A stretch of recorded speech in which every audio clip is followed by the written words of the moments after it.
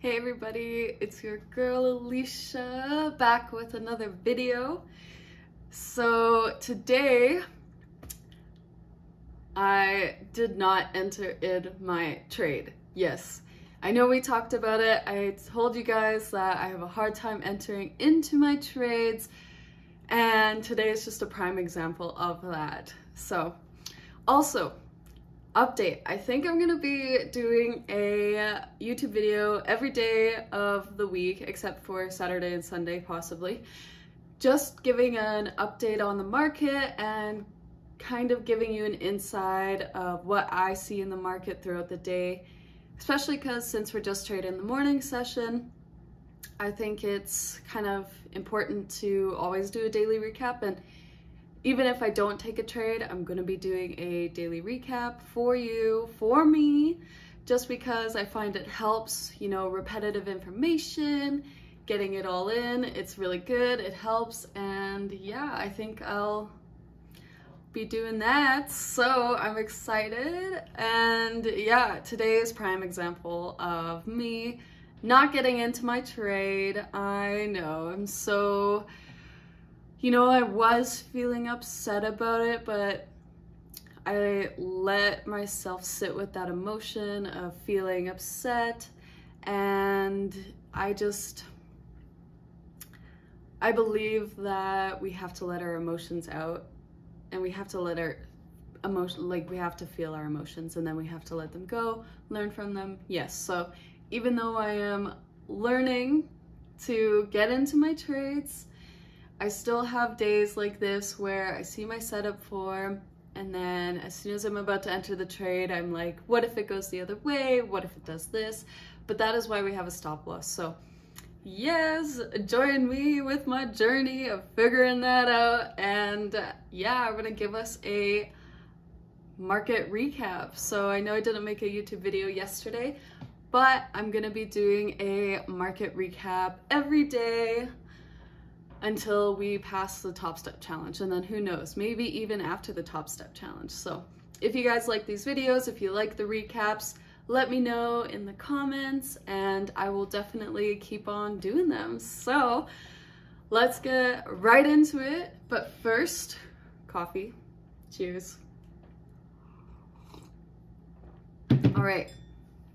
So as we all know, we like to start on that daily chart, but I'm gonna just go to the weekly chart really quick because I want to kind of show you where my mind's been with the weekly chart throughout the week. So we obviously had this weekly fair value gap right here that we talked about last week, that ICT had talked about.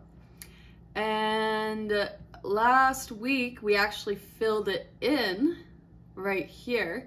So I was like, okay, like, yes, those levels are still important, but I can take this off my chart knowing that we came down and filled it in and had a closed candle. But if you notice this weekly volume imbalance, we did not have a close of this weekly volume imbalance.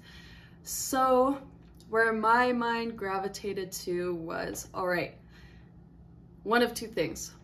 We could have closed this weekly fair value gap, traded into the weekly volume imbalance and went higher. However, we can see we didn't break this weekly high this week. And my second prediction would have been, okay, we want to see a close of this weekly volume imbalance, essentially. Like, I would love to see this just close, a nice weekly candle, just straight through this weekly volume imbalance, and have a close below it. So then we're filling it in.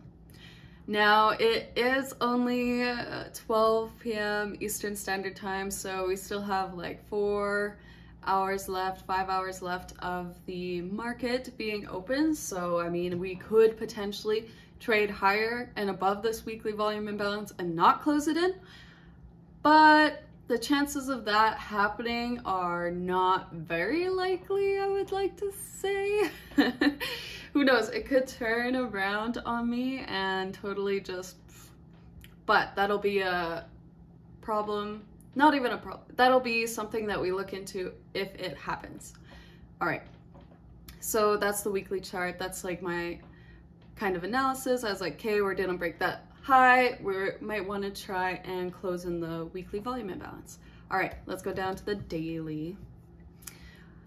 So the daily here, we have this remaining daily fair value gap open. I had this on my charts. We came down. We actually traded inside of it today. I'll be honest with you, I didn't think the market would move this much today, considering it is Friday. But I did want to see sells, right? I did want to see that weekly volume imbalance stay closed. And one way to make sure that happens is to go lower, right? So we did go lower. We are trading inside of this daily fair value gap now. And basically I saw, okay, we had this, I'll zoom in a bit. We had this fair value gap here that's being created on the daily chart. However, we did trade, nice trade down. And I'm gonna jump over, well, I'll jump over in an hour, but I'm sure you noticed my lines before. Those were like my new week opening lines, but I'll talk about that in a minute. I just want to say our levels was this daily fair value gap. I wanted to see this as a 1 hour fair value gap. I wanted to see it trade down into here and essentially just go lower if we are going to stay below this weekly volume imbalance. So 1 hour. Okay.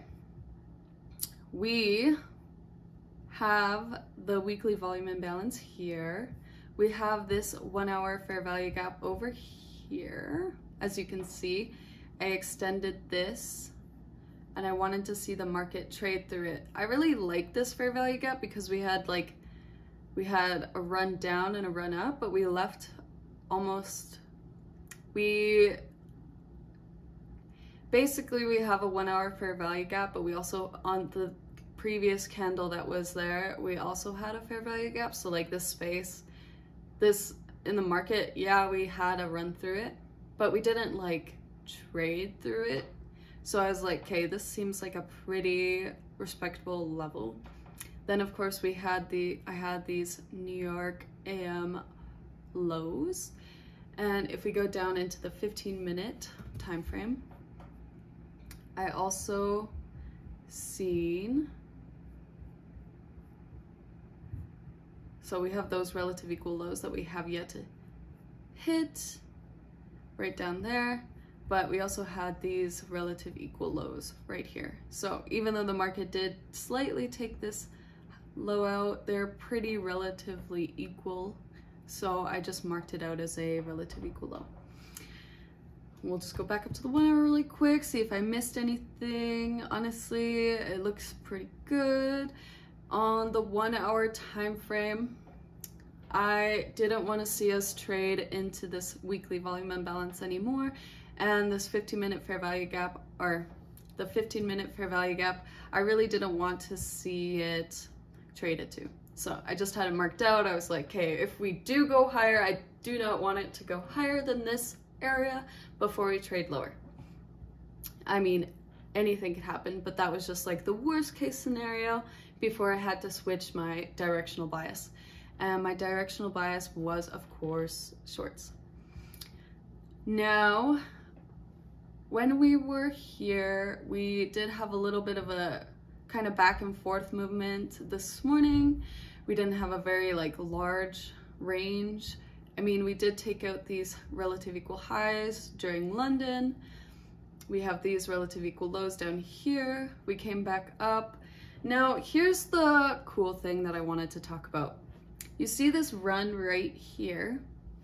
Well, on the 1 hour chart,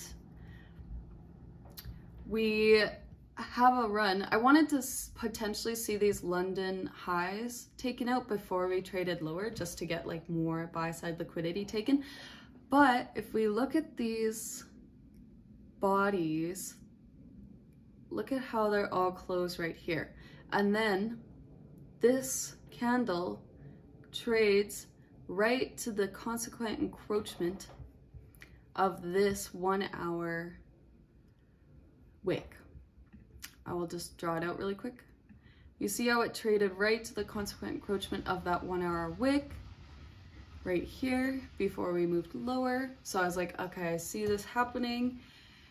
And we took out the buy-side liquidity from the highs of the bodies of these candles. And ICT does talk about like best case scenario, this would be taken out. But considering we didn't make it that high, we can still go with the thoughts that this is enough of a liquidity grab for us to move lower.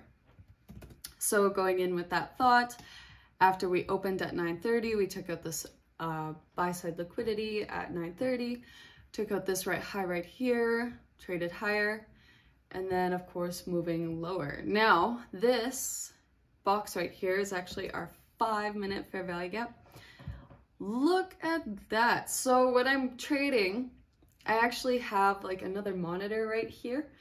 So in the corner I have the 1 hour, 15-minute, 5-minute, and then the 1 minute. And then I trade on my laptop here, and it's usually set on the 5-minute or the 1 minute time frame.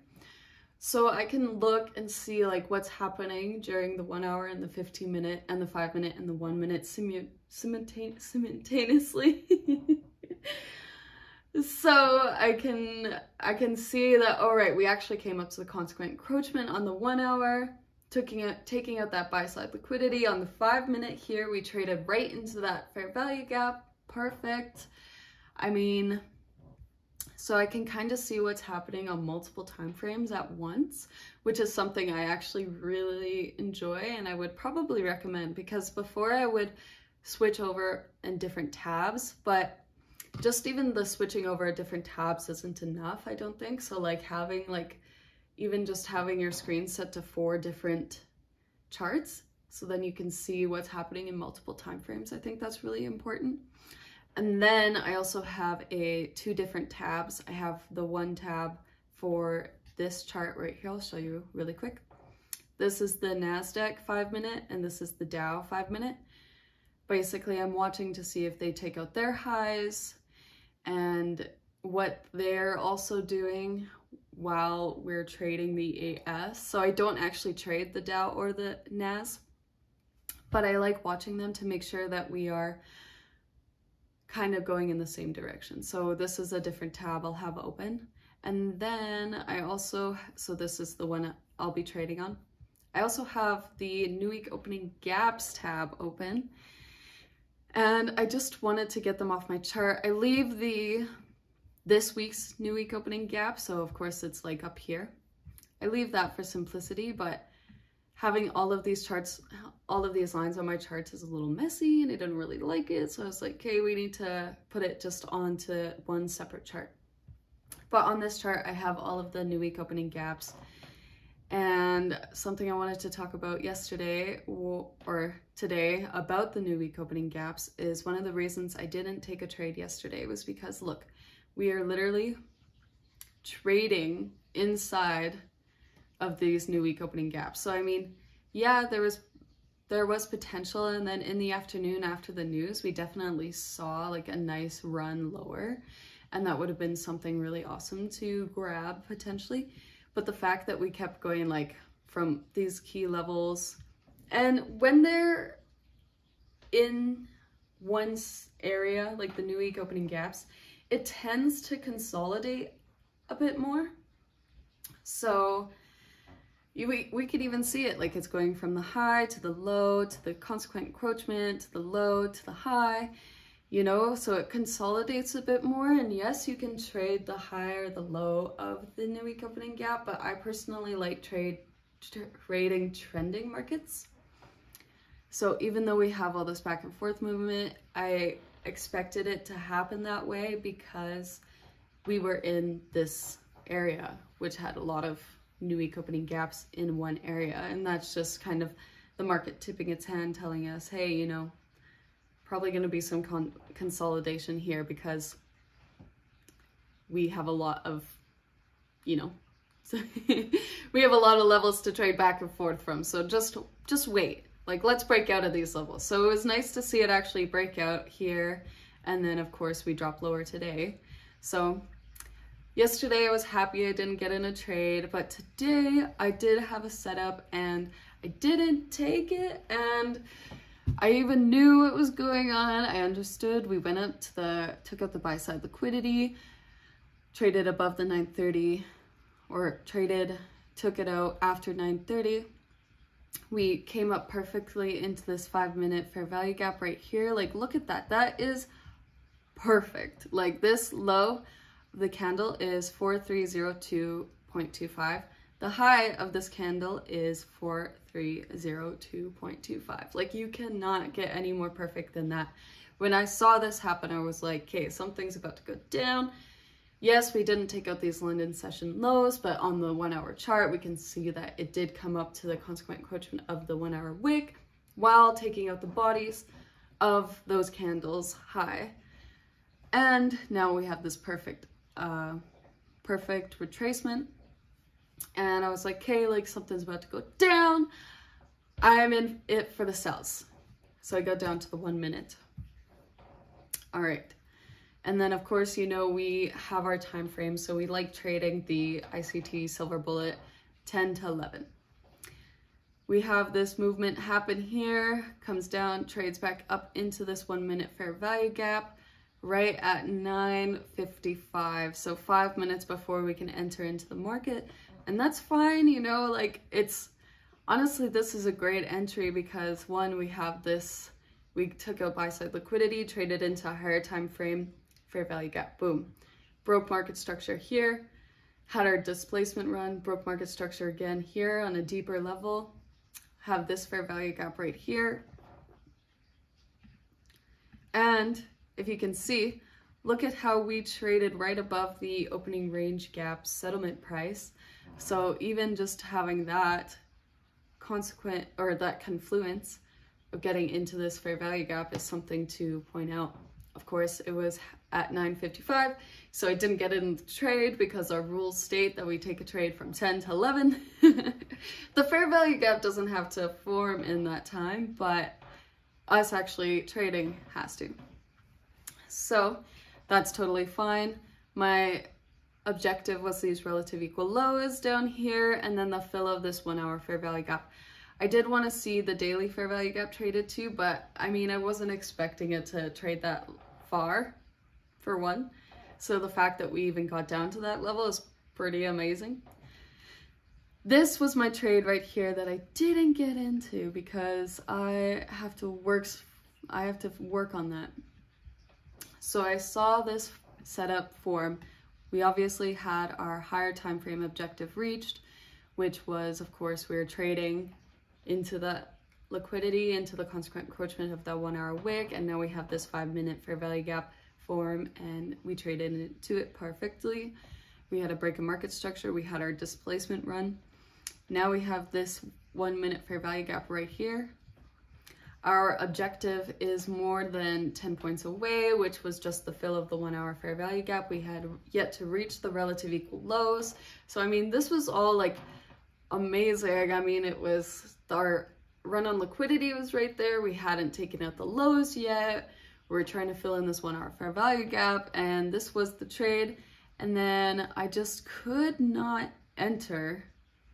I could not enter. I went down, traded up, boom. Short right there, and then I would have probably taken up my take profit right below these relative equal lows because that would have been 5 points.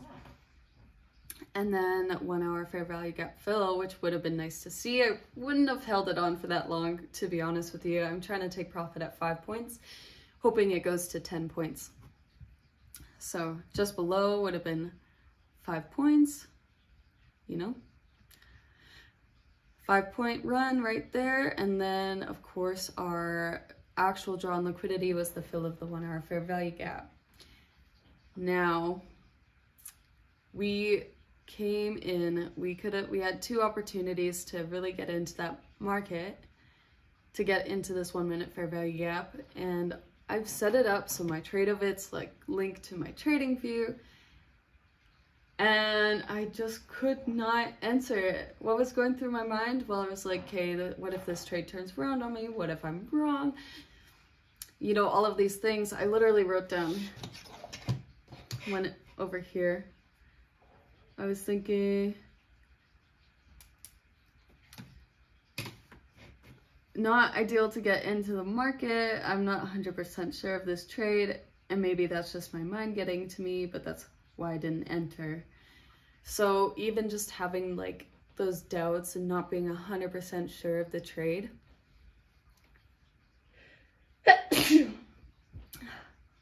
obviously is something I have to work on, because one, the trade worked out, and you know what? Like, the trades usually work out. I mean, I've put a lot of work into this, and you've seen my trades before. I mean, I put a lot of work into this, and like, I had the analysis and I had the objectives and I had it all, but for some reason I just like couldn't enter, and it's just something I need to work on getting better at. And if you have any tips that could help me, please let me know, because I'm struggling over here. It's awesome to see the trade work out, and I'm super grateful that it did work out, and I'm super, super grateful that the objectives that I had wanted it to see it reach, it got reached. But I didn't put on any risk. I didn't enter in the trade, and I had the opportunity to, like, I saw it happen. I was like, okay, I'm gonna get in this trade, and then it just kind of froze. So I'm obviously working through that. We did make one trade this week, which is amazing. It's a huge leap for me, but I think the one thing I need to focus on is just simply entering in the trade. The one thing that should be easy is pushing the button, and it's just not easy for me. So yeah, I did want to just kind of recap the markets and show you guys this trade. And of course, obviously now we have reached down into this daily fair value gap again. I do not want to see the market trade higher and close in this area. But again, it is only 12:27 now, so we could see stuff happen. If anything, I wanted to continue lower down into this New York AM session lows and relative equal lows and completely fill in this daily fair value gap. But it is Friday, and the markets moved quite some this morning. So I don't know if we'll be getting too much more movement, but yeah, I'm super happy that the trade worked out the way I wanted it to work out. I am super grateful that I can see these things happen, and now I just need to work on actually entering the trade. So yes, if you have any tips for me, please let me know in the comments, please, because your girl's struggling a little. Anyways, that is it for me. I hope you have an amazing weekend. Let me know if you want to see more of these daily recap videos, and yeah, I really love making them, and I hope you enjoy watching them, and just let me know what you think. So I hope you all have a beautiful, beautiful weekend. Try to get out, enjoy some of that nice weather before it goes away. I know it's gonna snow next week here in Canada, so I'm gonna try to get out and at least go for a walk or something, because it's gonna be cold soon. Anyways, I will talk to you all soon, and I'll see you next week, Monday. We'll be doing a recap, so have a good rest of your day, everybody, and we'll talk soon. Bye now.